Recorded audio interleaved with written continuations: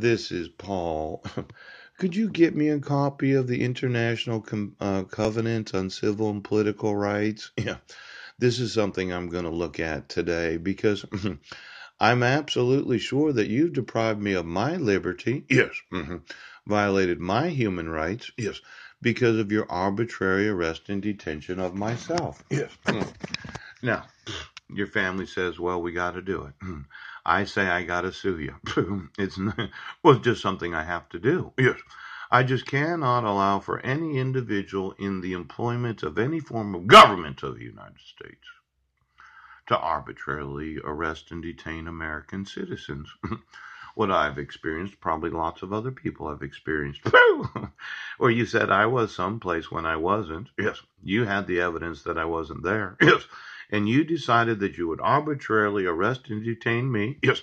So that you could psychologically and physically torture me during interrogations.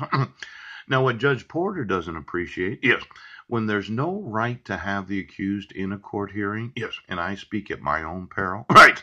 What Judge Landis doesn't appreciate, yes, when there's no right to detain the innocent because I wasn't there, right, and I wasn't cyber stalking, yes, it's an interrogation because of the abuse of your extrajudicial power to have individuals arraigned.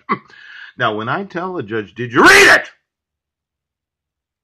It's torture.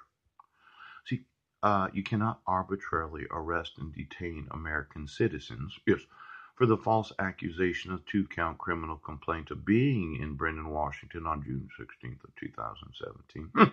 You can't arbitrarily arraign somebody where you say, well, we had the court hearing and you weren't here. Yes, of course I was. You didn't give me notice of court hearings. I am not required by law to appear at any court hearing without the actual notice of the state of jurisdiction. No! And I'm not